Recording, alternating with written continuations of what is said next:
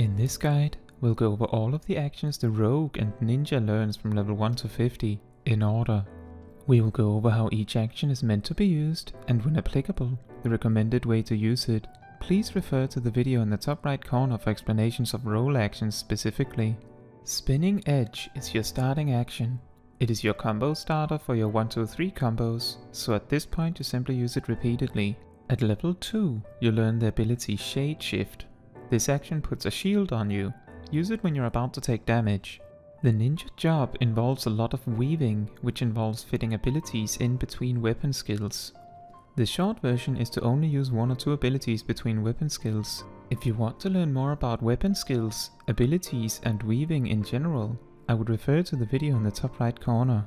At level 4, you learn the weapon skill Gust Slash, which is your step 2 in your 1, 2, 3 combos. At this point, you simply alternate between Spinning Edge and Gust Slash.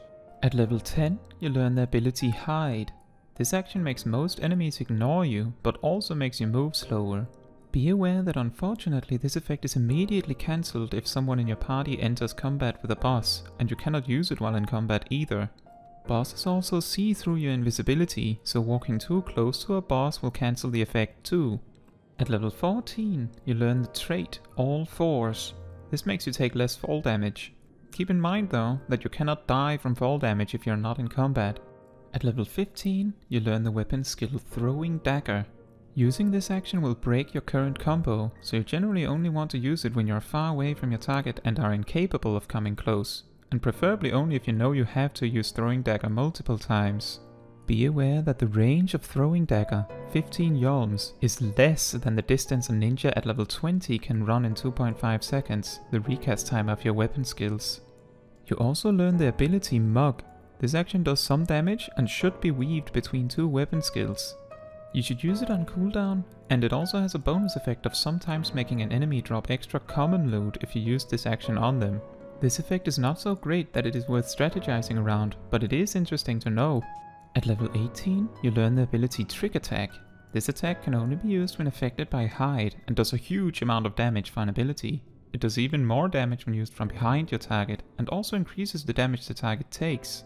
Keep in mind though, that entering a boss fight immediately removes Hide, so this action can only be used outside boss fights for now. At level 20, you learn the trait Fleet of Foot. This makes you always run 10% faster. This does not stack with any other movement speed increases, so sprint still only makes you run 30% faster in total. At level 26, you learn the weapon skill Aeolian Edge, which is the last step of your 1, 2, 3 combos. Additionally, it does extra damage when used from behind your target. Unless an enemy is designed to automatically always count your positional as correct, it will have a part of its targeting reticle missing. This entire area is the rear or behind of an enemy. At this point, your rotation primarily involves going through your 1, 2, 3 combo. Don't worry about the positional requirements when playing alone, but when in a party, you should try to always hit Aeolian Edge from behind. At level 30, you learn the weapon skill Shadow Fang.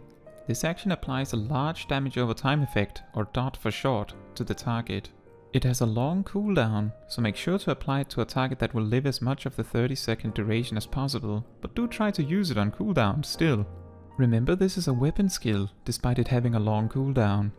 Also at level 30, doing your class questline will eventually lead you to the Ninja quest, which is available once you complete the main scenario quest, Self Management. Once you unlock the Ninja, remember to equip your Soul Crystal to change into the Ninja job. The Ninja starts with 2 actions. The first is the ability Ninjutsu.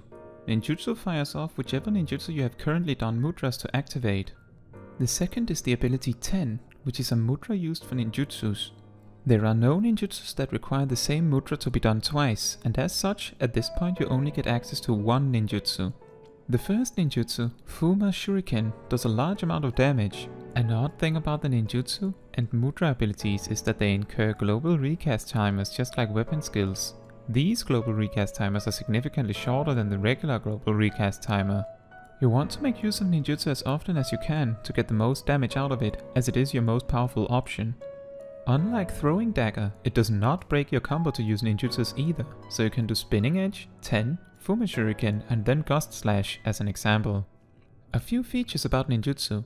You can hold up to 2 charges of it at a time, but only 1 charge will cool down at a time. So every 20 seconds you'll get 1 use, but you could wait 40 seconds and use 2 back to back.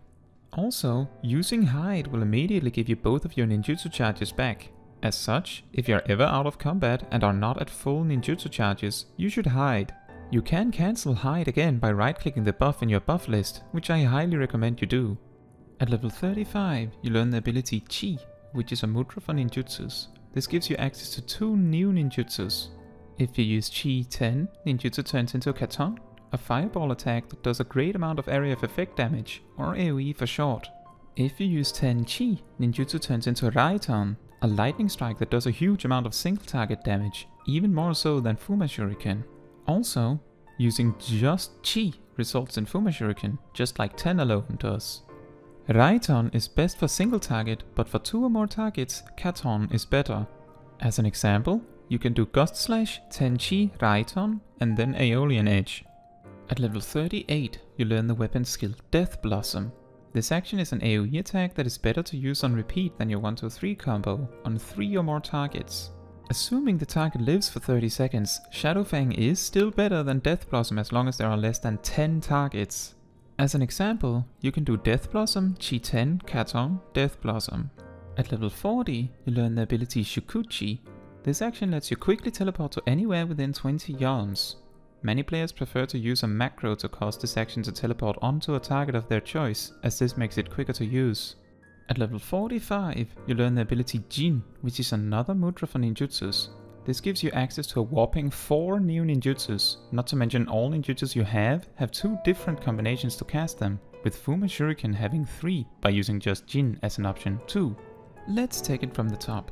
Raiton is activated with Tenchi or Jinchi, that is, ending with Chi, and is still a strong option for single target damage. Katon is activated with Chi 10 or Jin 10, that is, ending with 10, and is still a strong option for AoE damage. Hyoton is activated with 10 Jin or Chi Jin, that is, ending with Jin, and is worse than Raiton for single target damage. However, much later you will learn a special trait that sometimes makes it better.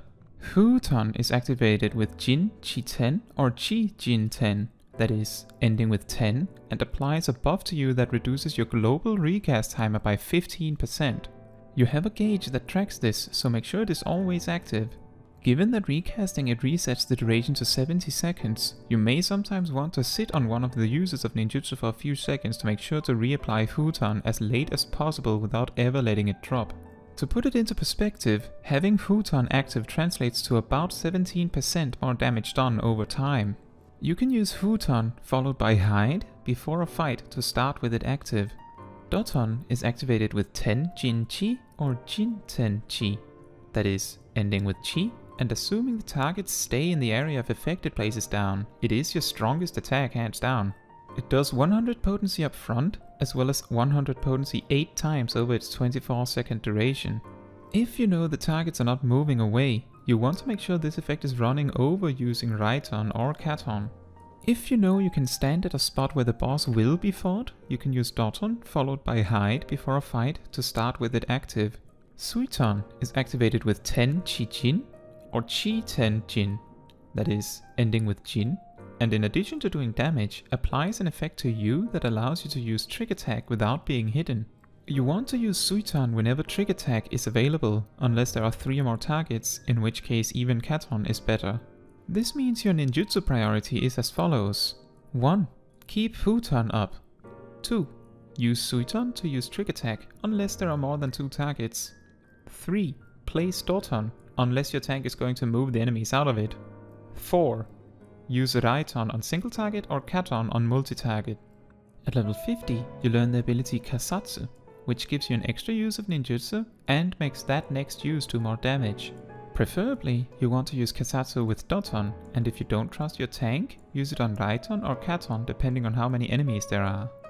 To round off, let's cover common combat practice as well as single target and AoE rotations at level 50.